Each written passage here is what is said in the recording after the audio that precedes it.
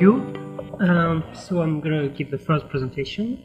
On the EU Common Agricultural Policy Reform, I'm not going to bore you with the details of this reform, which is quite technical. I think what's interesting is that the EU and the US have taken, over the last few years, a very different path and diverging path. And this is what we will discuss, I guess, the most interesting part of this session, and how this diverging path could make potentially a trade agreement on agriculture quite difficult.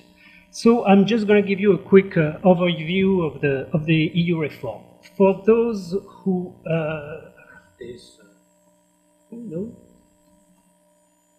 no, it's not. How does that work? Yeah, okay. So this reform was passed at the very end of 2013, but there are many aspects that member states have to define themselves and submit to the Commission before next month, August. So we can talk about the 2014 reform. For those who are not familiar with the EU, until the EU policy, until the early 90s, we had a very interventionist farm policy, with the prices set administratively, in many cases quantities set administratively. And over the last 20 years, there's been a consistent set of reform where more or less the EU went away from market management, and but in exchange gave farmers huge amounts of direct payments. And little by little, these different reforms made it such that these payments became more and more decoupled, not fully decoupled, but almost rather close to a lump sum transfers to farmers now. And this 2014 reform was quite interesting because many interest groups wanted to go back to the old time, to go back with more counter-cyclical payments, more market intervention. And one of the interesting points is that the farm lobbies, especially the French farm lobby, said, look at what the US is doing. We want the same. So it was potentially dangerous, but so far the institutional setup was such that the Commission, which has no decision power formally, but which has the monopoly of tabling a proposal, has resisted a lot to these demands. So more or less, this reform is often seen as quite disappointing because it didn't change much.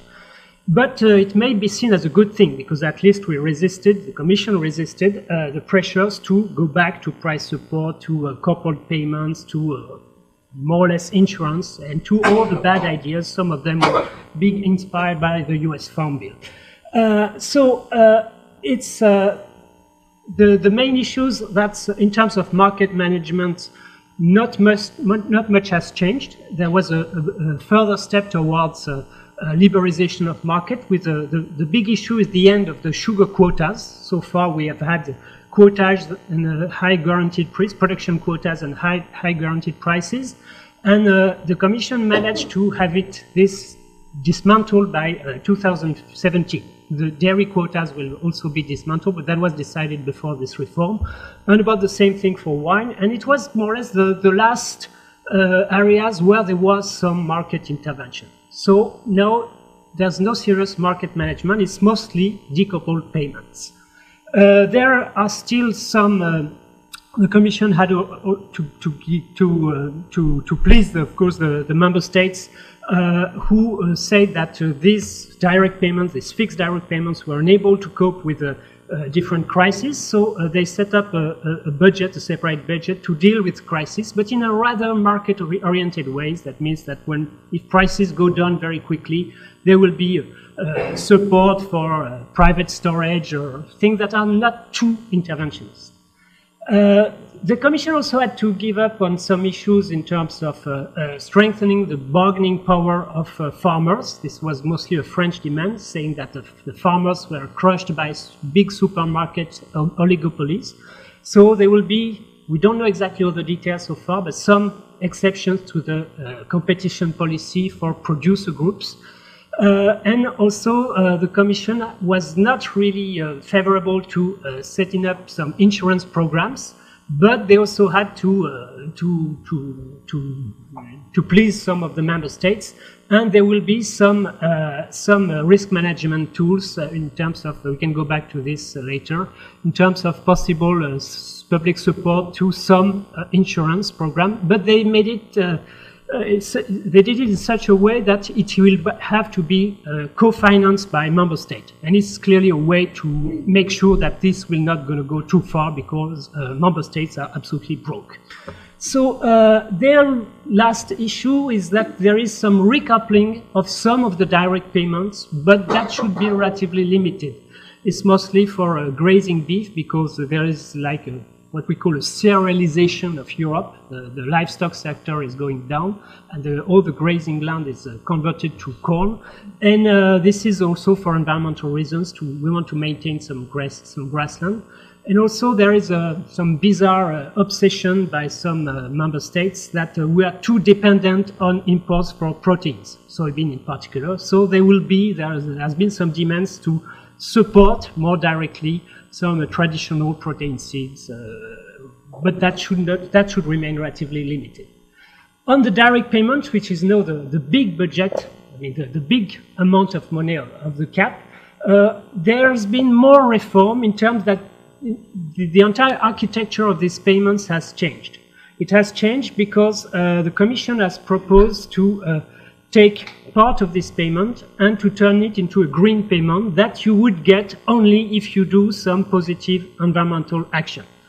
At this stage, the negotiations lasted for 2 years because farmers hated the idea that we cut this payment and this budget and we only give them this payment in exchange of environmental actions.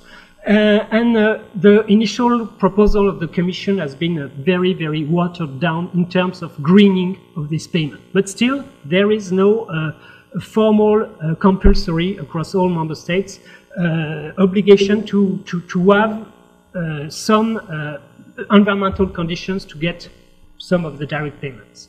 So this new architecture, now we have a base payments, which is a bit like the old payment, except that it's a lower amount of money. You don't have to do much to get it. And it's going to be a per hectare payment in every member state. So far, some of them have kept individual references. There is another layer, which is these green payments, and there are extra payments for young farmers and for less favored areas. So this greening of the cap has been really the most controversial issue in the entire negotiation, because the Commission proposal was rather ambitious. It was to have a big chunk of these direct payments conditioned to several things, like maintaining the natural grassland, which, as I say, is being converted to cereals. It was also to have what is called an ecological focus area. And this was the most controversial issue. The reason is that biodiversity, all indicators show that in Europe, biodiversity is decreasing in an extremely dramatic way. We're talking about minus 60% of butterflies in 20 years. I mean, this is big. And all the bird population, all the taxons that we follow, that ecologists follow, show pretty much the same thing. So the Commission wanted to have farmers to set, not completely set aside. You could grow some traditional crops, but to have areas that are really grown in a way or not grown in a way to protect biodiversity. And of course, the farm lobby said that it's crazy at this time where we have to feed the world to have this kind of negative productivity shock. And the overall, I mean, you can go back in the discussion to the details that are very technical, but this constraint has been extremely watered down. But what has not been watered down is the possibility for a member state to adopt extremely tough constraints on this area, and we'll see that some member states will do it, some others will not. Other than that, the main change is that the simplified scheme for small farmers, that's the fact that some of the current beneficiaries of the payments, like golfs and hospitals that have some kind of farm somewhere, will be taken out of the schemes. But the main issue is that there will be a considerable flexibility left to member states in implementing this general regulation. And this is pretty much something that is not avoidable, because now with 28 member states, extremely different. In Romania, you have 4 acres farms in general. In Slovakia, that's huge farms from the communist era. So it's very difficult to maintain a single common agricultural policy. So the main issues in comparison with the Farm Bill, first, Europe will still give a lot of money to farmers. The budgets have hardly been cut, but they are decoupled direct payments. And again, the Commission has been kind of the gatekeeper in this area. Not recoupled payments, or very few recoupled payments, no market intervention, no price support, and so on. So overall, there should be, unless there is a drastic reform of the Green Box, little impact on WTO commitments.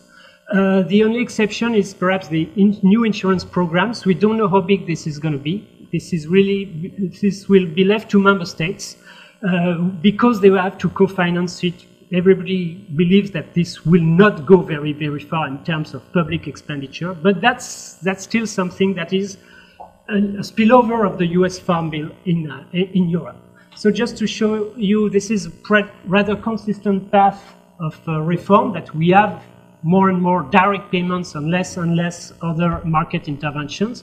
While by comparison, if you look at the US, you have the first less stable budget, but also different policies that. So we can perhaps discuss the TTIP issue later. So in conclusions, not many changes on market management. It's still consistent with the historical orientation that we get away from market management towards fixed decoupled payments. And the Commission resisted most of the demands for recoupling, countercyclical payment, all kind of large-scale assurance programs. Thank you.